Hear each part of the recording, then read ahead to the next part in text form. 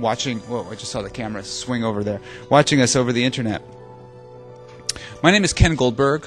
I'm a professor here in the College of Engineering and also the School of Information, and I'm the director of the Berkeley Center for New Media, which is, like CITRIS, is a program that involves a lot of cross-disciplinary research. In fact, we have over 110 faculty from over 30 departments. And we are centered to some degree in the humanities. So I've also been asked to lead an initiative within CITRIS, which we're calling the Art, Technology, and Culture Initiative. It's one of 6 that is particularly tasked with looking at information technology research outside of engineering. So with the social sciences, with the humanities. So we have 2 directions. One is information technology research in art and game-based learning, and the other direction is information technology research in history, politics, and culture, which is particularly relevant to our speaker today. I want to thank Infineon for generously donating the lunches that we're eating, and I want to thank Yvette Subramanian, who's in the back, for her doing a fantastic job coordinating. In fact, all the CITRIS staff do a spectacular job of organizing this center. And I would now it gives me a pleasure to introduce Professor Forte. He received his PhD in archaeology from the University of Rome, and his research is fascinating. His work involves integrating laser scanners, photometry, GPS, virtual reality, and a variety of digital technologies with the field of archaeology. Also combined with architecture, history, geography, anthropology, and the related fields. What his goal, as he'll explain to us today, is to essentially capture the heritage, the heritage of foreign cultures that are distant from us spatially and also distant from us in time. He serves as director of the Virtual Heritage Laboratory. He's vice president of the Virtual Heritage Network worldwide. He's co-edited or edited 3 books on virtual archaeology, and he has coordinated international archaeological projects around the world, from China to Ethiopia to Kazakhstan, Peru, Syria, Spain, and Egypt. And his travels have brought him all the way back to here in California. And I'm very pleased to say that he has now joined the faculty at UC Merced. He is a professor of social sciences, arts, and humanities, and he arrived approximately 1 month ago. So please join me in welcoming Professor Forte. Thank you. Thank you. Thanks for coming. I start from a very short theoretical discussion about the past, what I mean in terms of ontological analysis. The past is, to me, is a simulation process, a rhizome, in the term used by Guattari interpretation. So the validation of the process of reconstruction of the past depends on the relationships in the Gibson vision, the affordances between present and past societies, between our contemporary mind and ancient minds. So there's this simulation is, I think, a really interactive process. And for my activity, I use typically a cybernetic approach. The map is not the theory, it comes from the thinking of Gregory Bateson. And it means that we need a code for interpreting the past. So it's, of course, it's utopistic, but in this code, there is the difference between us and past ecosystems. In the digital era, it's so important, so crucial to understand how the digital information can float, can be transformed, convert, what kind of code of transmission, and what is the kind of transmittability of culture. It's a great responsibility for, I think, contemporary society to save the collective memories and digital patterns, to decide what validate, what we have to say, what we have to transmit, and how. Typically, we think that this phase is technology-oriented. I think is much more methodological-oriented. So the technology is just a part, it's not the core. And what about 3D information? Because the 3D is a part of course, of the reconstruction. It represents the core of the knowledge process because it creates feedback. In cybernetic sense, feedback is any reaction, any interaction between the scientists and the information ecosystem. So we have to rethink a culture as a center on which a complex dynamics of information converges. Cultural heritage could be an organism whose perception is transformed through time, space, and collective memory. So that is a wonderful picture from the Atlas of Cyberspace representing what happens in terms of communication in the world. Of course, every second, every minute, we can see a growth of an acceleration of information process. So what happens about in terms of accelerated, increased processing of information? Data and models of knowledge float with a person speed. They start from a few center, or they begin from few center of transmission, but they develop an impressive network of content and distributed consumption. I can tell you, for example, when I wrote the book Virtual Archaeology in 93-94, there are very few projects on virtual archaeology, 10, 20. Now we have thousands of archives and gigabytes of data put somewhere in the world. We know more or less from where info starts, but not where it arrives. How we can perceive it, re-elaborate it, reshare, rethink, rethought. And last but not least, we are moving from a linear system of understanding, of learning, and we are arriving to reticular system of learning. We are immersed in information.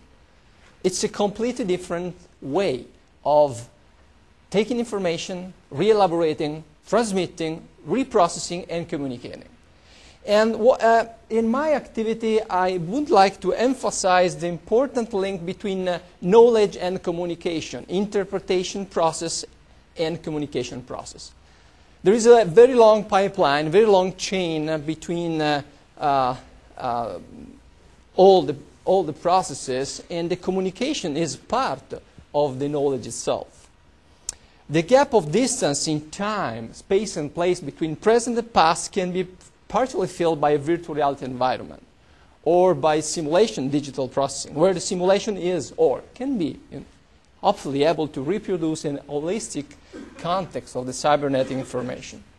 So the simulation represents, in theory, a possible past, because the past doesn't exist. It's a perception process. It's a simulation process. There are many possible.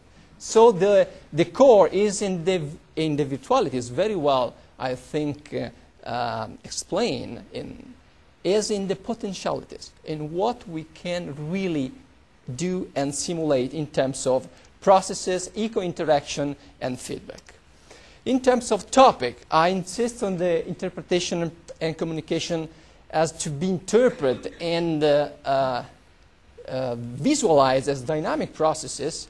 So the reconstruction is a possible final process of two approaches. One is the top-down, and the second approach is the bottom-up. For example, in archaeology, we consider bottom-up what we do in the fieldwork, and we define top-down what we compare on the basis of our experience. Pattern, models, cultural models, and categories. Another key concept in the cybernetics is the learning through the difference. it's interesting because if we increase the factor of difference between us and the ecosystem where we live, where we learn, where we understand, where we communicate, we can increase the level of information.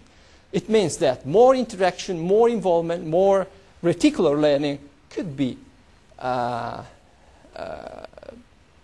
a result, a difference in terms of information. So more. Scientific and communication have to be integrated in an interdisciplinary simulation process. I know here I'm in a very interdisciplinary center, but this interdisciplinary activity is not yet, I think, the core part of training and research in digital humanities. So we have to stress much more the result of and the activity of multidisciplinary background, skills, and experience. And the model, if a possible model, because we don't have just one, but we have always a simulation model, represent a complexity of relationship. I use always the word affordance coming from the Gibson ecology, because affordance is concerning the complexity of relationship between every human being and the rest of the planet. So that it's a very ecological approach. It's a very environmental basis, for example, because it's not so anthropocentric. There are so many factors to consider in a model of knowledge. So this pipeline is, or we use many times the definition of virtual heritage as a process including embracing knowledge, communication, and perception. So I'm trying to describe what I mean as a reconstruction circuit.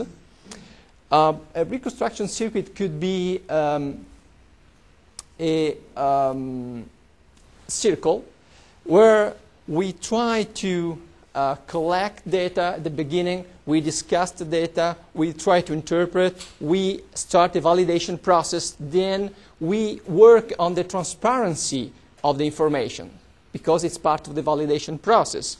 Then we implement all the information in simulation, behaviors, affordances, digital ecosystem, and finally we go to a final communication system. And what we try to discuss today, to show today, is we define possible reconstruction. We go to the possible reconstruction, integrating all the previous processes. Then the circuit starts again, because the reconstruction process is part of the validation. So put new questions to our knowledge, to our way of learning, to our activity. So the circuit starts again. And again, data collection and so on. So what I would like to demonstrate is the communication is not the final process. It's just a part of the circuit of the communication. Because the communication restarts, it's a loop. But this redundancy recreates new ways of information. And, for example, putting new answers and new questions in the research activity. So I know that it seems quite simple to define communication finally the result. It is the result. But if we consider the result as a simulation, I think that we can restart. And again, as soon as we improve new technological platforms or new ecosystem, for example, we could have new information not available at the beginning. So, for example, I take a picture of some of the software we have used in the last decades.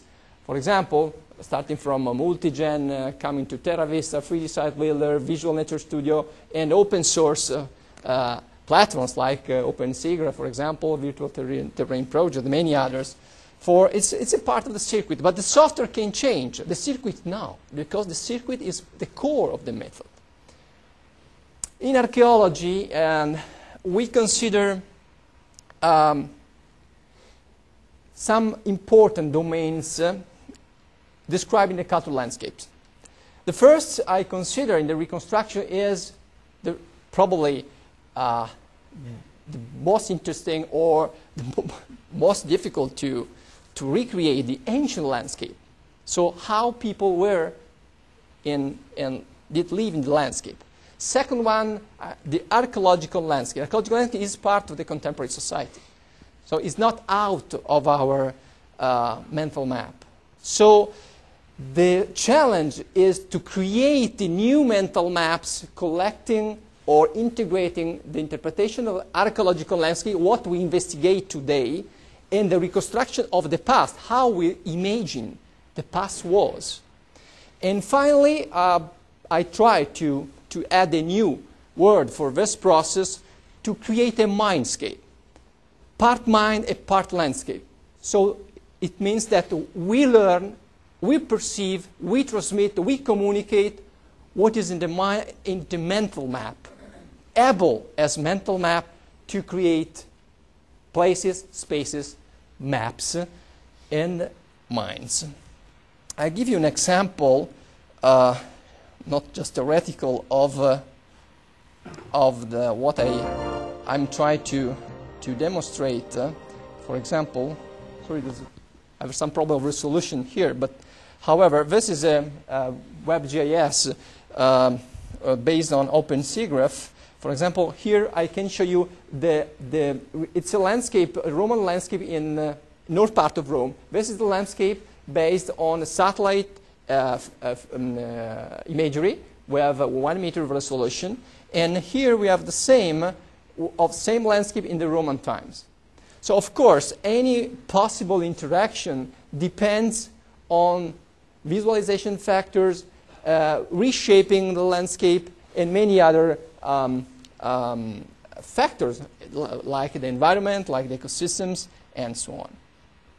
So of course, what we can add in the landscape is some archaeological data or the Roman hydrography or the Roman roads and so on. But we can switch also in the same information in the contemporary landscape. So that what is the reality? Is the way we perceive different landscape. This is a very intersite or holistic view of the landscape, but for sure I could even enter inside a place like a Roman villa, so that using always a WebGIS, so that in that way I can visualize the villa. I can enter inside the rooms and so on. But we can, if we have time, we can come back to later to this visualization and simulation process. So I want to give you an example of what I mean as ontology of an archaeological information. So I like to describe a monument as an organism, not a ruin. Why an organism? An organism because every information is based on a knowledge, imagination, feeling, and re-elaboration process we have of the same monument. For example, this is a Roman infeum dated in the 2nd century AD. This is an old print. So it's an old print of the 18th century, and made by Piranesi. He was one of the most important printer in Rome in the 18th century. And this is the same monument with a picture taken in 2003. So you see that the monument is really understandable because it's just a portion of a very complicated monument like an infeum, a Roman infeum was in the past. And this one is the visualization of the same monument by laser scanner. So it means that we have here about 6 million of points reprocessed and recalibrated with geometrical shapes after the optimization. And it seems realistic, but it's a measurable model, so that with an accuracy of 3-4 millimeters, so that it seems the same, but is able to to give back to produce much more information. This is the same in theme with a simulation with a possible reconstruction after rendering and the computer graphics and using a computer graphics algorithm.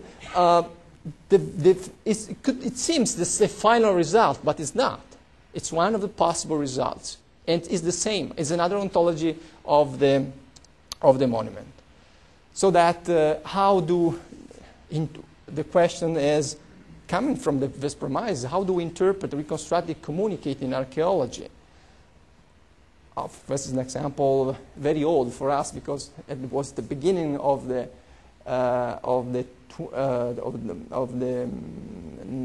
99, the beginning of 99. So we have hosted this exhibition in Rome. It's a simulation flyer, a simulation visualizer. And in the pipeline, we put here on your left knowledge, and finally, but not finally, in actually communication. So the information process is based on the interaction.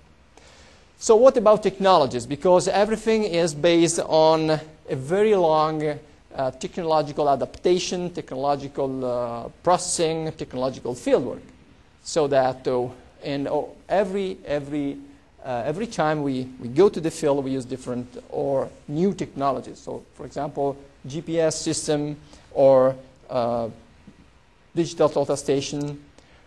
And we use different formats so that the same discussion is what about the format? We have to integrate so diverse formats and so diverse softwares so that, for example, there are some file not actually not workable, not available after very few years. So that the first one of the first priority is how we can save and integrate all of them in a communication process, because the most part of them depend on the technology or on the producer of the technology.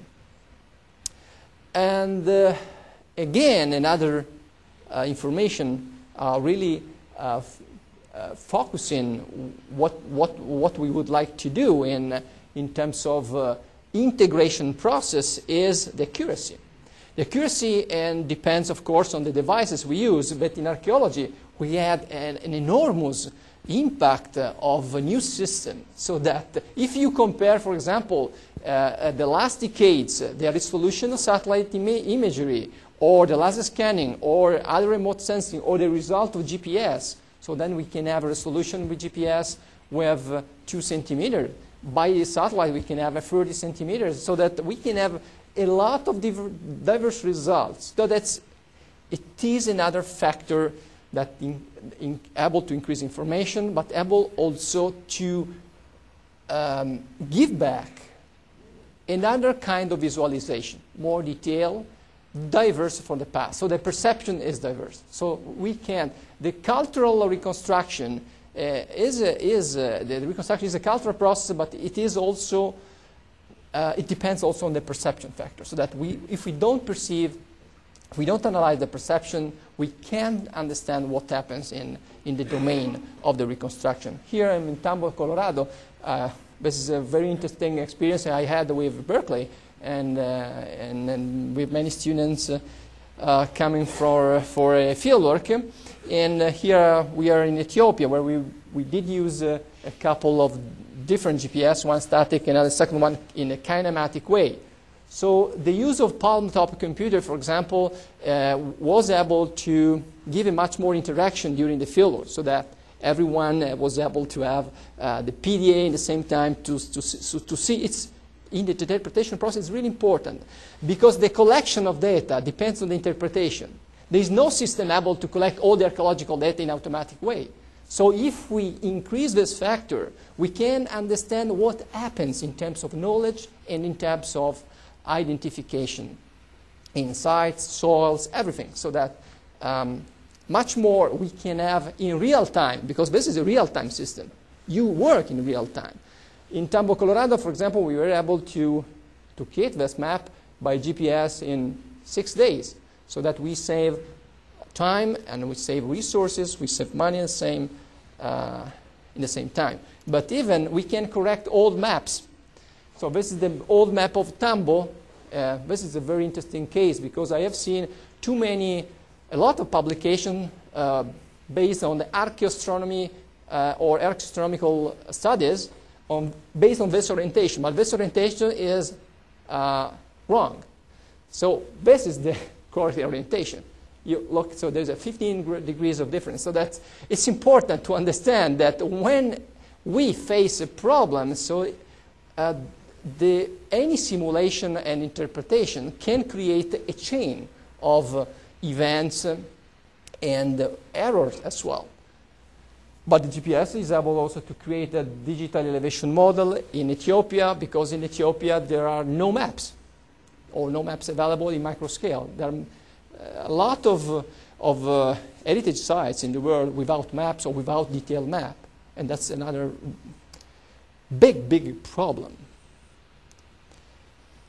So this is a survey activity. So I like to show some of this picture because the students were really productive, and they did help us so much in that fieldwork. Here, for example, it's a very manual system to take picture in a low flight with a balloon, and the balloon is, of course, in this case, correlated with a GPS system, and because for having, in this case, an orthophoto mosaic by the GPS correction, very detailed, a few centimeters, so that we were able, here are in Rome, on the Via Flaminia, so that we are able to ortho-rectify all the pictures in 1 week, and then we can regenerate a map of the site in a very short time. Why? Because there's no map in detail. So Rome is an interesting case study because, you know, there's an amount of archaeological data available, apparently accessible, but they are not accessible, apparently drawn or surveyed, but they are not. And it's a big challenge to save also the memories of all of that for a public accessibility. Or kite, like here in Tambo, because was the most interesting way to take digital picture from, because we have very low cost digital camera, for example, and same system. We have put some targets over the ground, and then in very few days we have ortho-rectify all the pictures from the ground, taken from the kite. And you know, the integration of a long-range, close-range laser scanner was a challenge in this activity. So here in the area, you have, for example, Cyrax Leica. There are many others in producer and deal in Europe. But the most important activity for us is the flexibility of the devices. For example, here we have many difficulties to put the scanner in a tomb because of the space, for example, so that we have created a very row or trolley for moving the scanner inside an Egyptian tomb. Or here we are inside the Inca Palace of Tambo, Colorado, with a close-range laser scanner. The close-range laser scanner is able to produce microns. The long-range is able to produce millimeters. So it is in the mind, the process of interpretation, not in the device. For example, for a monument, microns could be too much. Depends. But if you want to measure a plaster or a microscopic surface of a painting, you should need, for example, a close range. So this is so multidisciplinary that it's important that in a team we have to integrate different skills. This is the work done during the fieldwork in Tambo, Colorado. This is the Inca Palace reconstructed by laser scanners, so that I think that after 2 campaigns, so in Tambo, all the palace was about 500 million of points. the following question: what we can do with 500 million points, because they are not accessible or not yet, so that we have to optimize to create meshes. So it's very long. It seems that we have everything, but it's not true, that we don't have everything accessible yet. In this integration activity in the field, we have used photo modeling techniques based on software and digital camera calibration. Here we are in Syria, and this palace, dating the 3rd millennium before Christ, is the unique example of raw bricks palace in Syria. But it was not surveyed before. So the only maps I have seen before this activity was just a CAD map in 1 to 100 scale. So that is enough or not? That's a problem, that because when you have raw bricks, you know that every day, because of the erosion, because of the pollution, because of the many environmental factors, so the surfaces can change, can be damaged. And here it's a very interesting case, because here we have in Rome, we have used photo modeling for integrating virtual models like this one. This is the real, this is the virtual, in a virtual reality system. Or with the EPOCH project, European project, collaboration with the University of Leuven in Belgium, we have here created a 3D representation of the Temple of Masca on the Maya site of Esna in Mexico by software and in a very short time. So let me summarize a few things about the methodological view. The type of research begins with fieldwork and the post-processing activity after returning to the lab. The data have been collected through the use of laser scanning, photo modeling, photogrammetry, differential GPS systems, spatial technologies, and so on. There's a huge amount of data we produce during the fieldwork. 1,000 pictures, 1,000 movies, 1,000 points, and so on. The subsequent process involves the input of the data into 3D, creating a virtual space, interactable and open, which the data are, and this I underline 3 times, in geospatial form.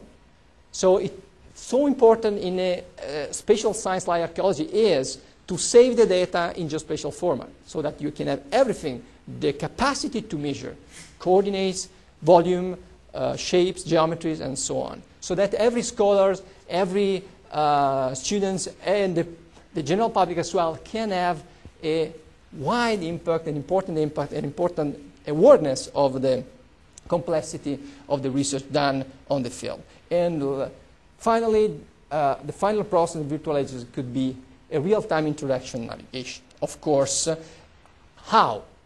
So today, if I have 5 minutes probably, I can show you one case, because I can show you all the cases of the last decades, but it's interesting because it's new. And the creation of the virtual museum based on collaborative environments. And we have just opened January 8th this year in Rome. So it's new. It's the result of 2 years of work and with a team of 25 people, and it's physical and it's virtual in the same time, because there is it is hosted in the National Roman Museum. If some of you come to Rome, it's 500 meters from the Termini station, so in the middle of Rome, so that you can visit. But what we were really interested to experiment in this case, in terms of perception and behaviors, is a collective experience of multi-avatars. So many avatars in the same time can interact with the system in a virtual reality system with capacity to have interaction, navigation, dialoguing with other virtual characters. So it's a new way of embodiment in cyber anthropological terms, and obtaining possibly what I mean as mirror after. So we can display, or it's possible to display our action in mind in someone's embodiment in the virtual space. But the project, it was quite ambitious, because we had published in different way the data, and the output of the project is separated or diversify in different platforms. A book, a scientific book, Second Life. So we are working now in Merced, so that I think in very few weeks, so the Villa of Livia will be available in Second Life, even for training, because I'm very interested to have training activities in using Second Life. In the virtual museum, so physically inside the virtual museum, and in internet by 3D Web JS. You have seen an example first in my first display. And so the project, the title of the project is the Virtual Museum of the Ancient Via Flaminia. The ancient Via Flaminia was one of the most important consular roads in the Roman times, connecting Rome with Ariminum in the northeast part of Italy. So you see, you can see a general view of. And what we do is the reconstruction of the landscape where some key sites are contextualized. So reconstructing plants, vegetation, soils. There is a very deep environmental analysis for reconstructing the landscape. Because this is another typical, I think, mistake of the archaeological activity in the sense of too much anthropocentric. It's just everything is in the site. And out, what about the environment? What about the relationship between people, living people, organism, and the rest? I'm an archaeologist. I come from the taxonomical school. I think the taxonomy is an important part of the work, but can be the final one. We can't classify if we don't understand the relationship, because the risk is to know so much the detail of one object, one item, and nothing about the producer, nothing about the context, nothing about the original context, nothing about the culture. Is it so transmittable, a taxonomical analysis, or is enough? This is the case of the Via Flaminia near the Tiber. So one of the core parts of the work was the reconstruction of the Villa of Livia. Livia was the wife of the Emperor Augustus in the 1st century. It's a very strange case because it's a very important villa. It's the only imperial rural villa known in the surroundings of Rome, but there are very few visitors, and it is accessible just a few days in a week. So this is the old map. This is the new maps, reconstructed, resolved by laser scanner, able to correct the older one. Look, the result today is not really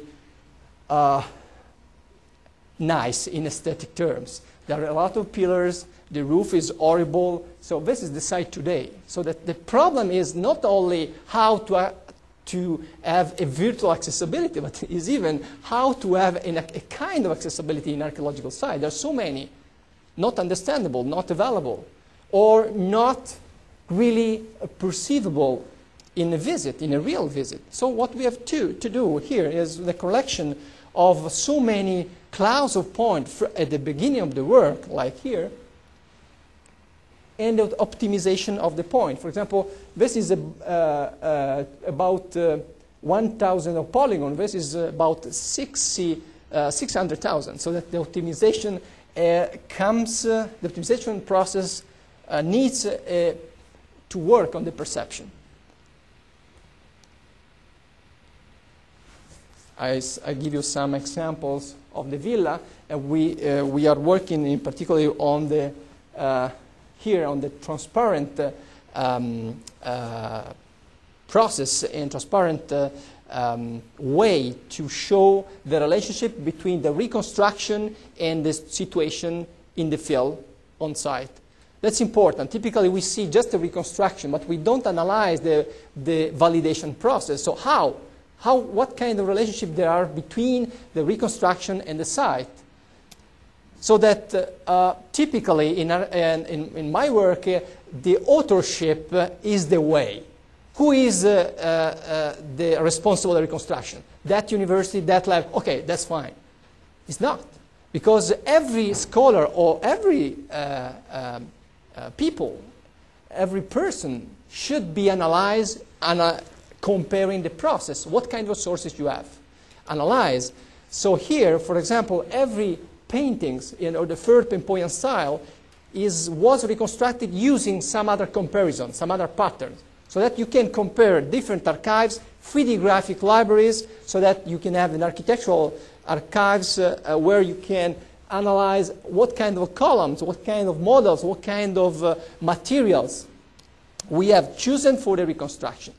And the comparison between cultural studies or between archaeological examples or planimetries like this is the Villa of Livia on your left, so what we are reconstructed, and some other similar examples in terms of culture, types, and in terms of space. Or the paintings, it's like the same situation for the paintings. So the comparison between plasters and the mural paintings of the same period, of the same context, of the same culture, vegetation as well. So that every tree was modeled in 3D with any animal as well. So that it's a part of the environmental reconstruction.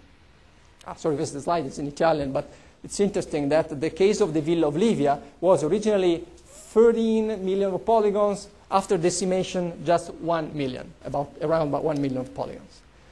So on the left, the real landscape, the virtual landscape, and here by laser scanner with the avatar inside. We have used also motion capture for the characters modeling in the villa, and because there are many characters inside the landscape and the villa itself. And this is the landscape. I show you very few free movies about. No. Ah, ok. Quando piante e campi rigogliosi avranno ricoperto queste distese deserte, che stanno camminando su quelli che un tempo furono popoli e città.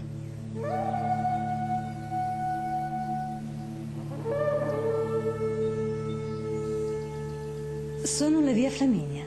Un impero non è altro che questo. Un'intelligente rete di strade che lega paesi e animi e li tiene assieme. Fu costruita alla fine del III secolo a.C.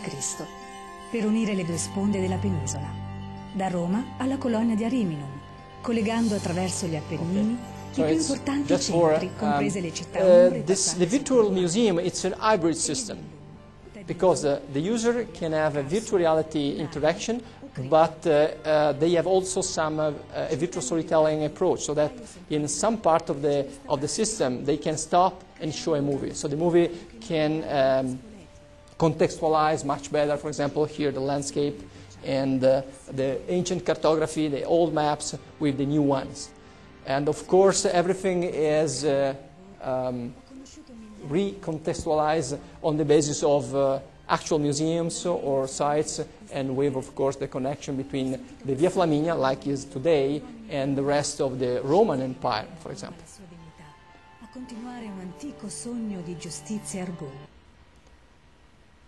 So, here, for example, we have used another.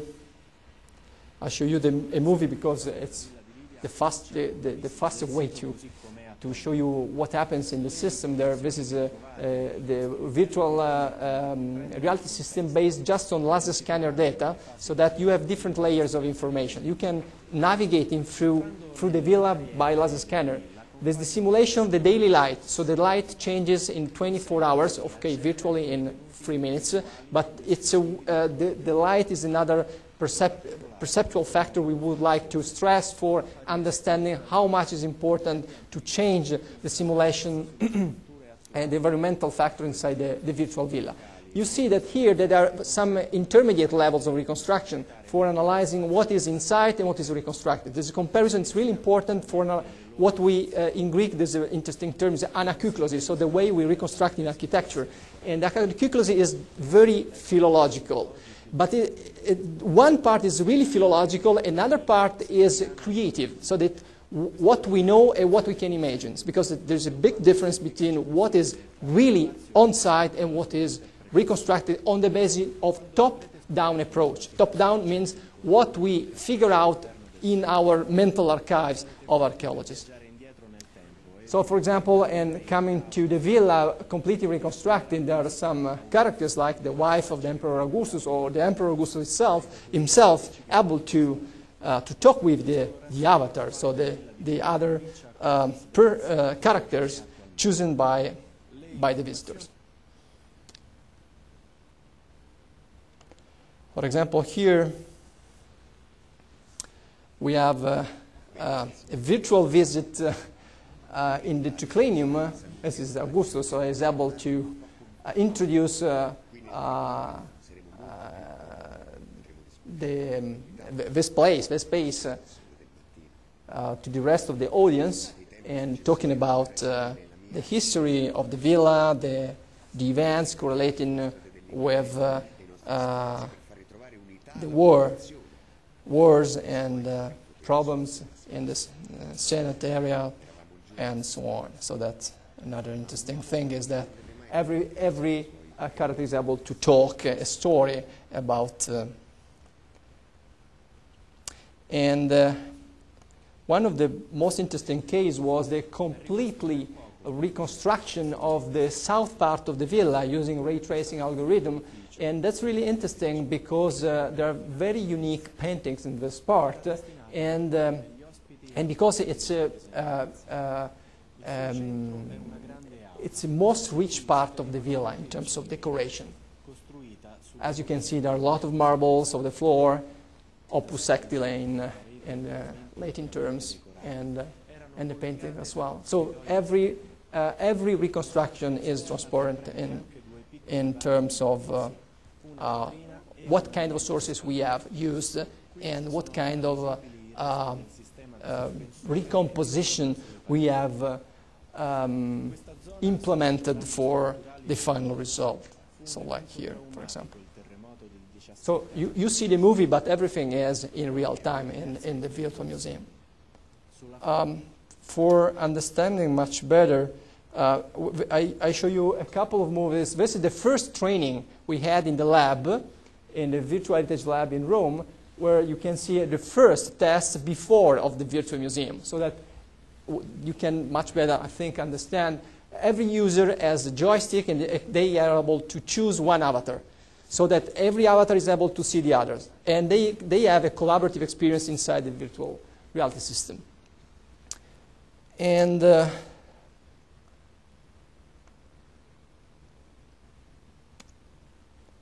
so this is the virtual museum by a map, so that you can see 4 main installation platforms and a big video display, big video screen in stereo, so that the 4 users can see in stereo. The other 20 people here can see in the big screen in stereo. So this is, I think, is much more explicative in terms of communication. This part is stereo, the other are in mono, interactive, and that's interesting. They don't see the same thing, because every user is able to navigate in the system. The big screen is able to move a general camera through the environment. It's a sort of big brother of the digital system.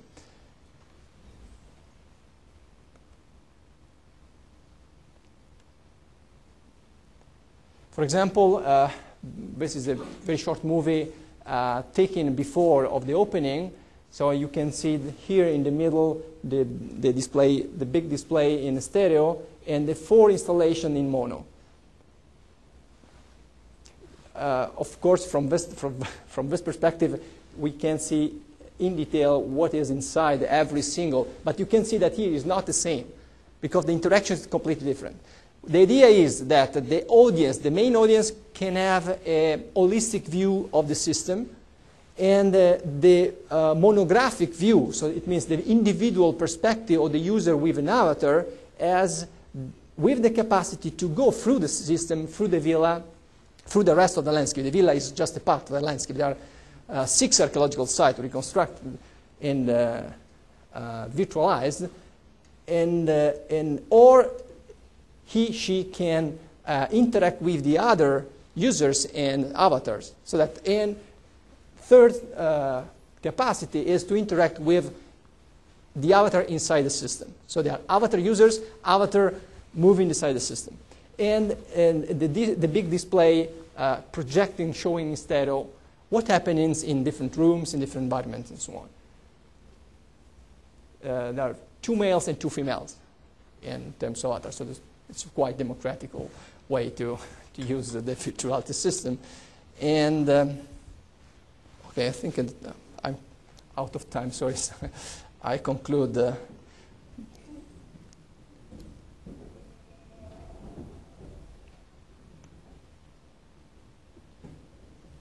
Let me.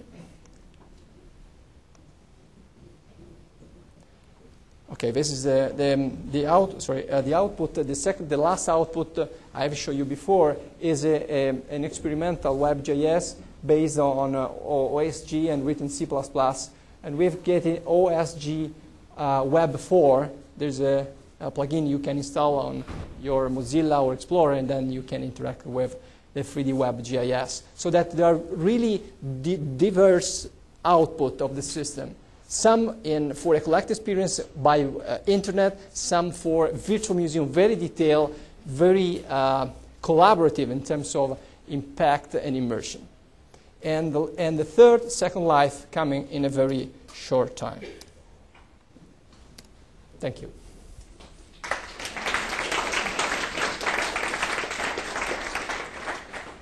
Do you have any questions for Professor Forte? It's a fascinating talk. I hope to get to Rome soon.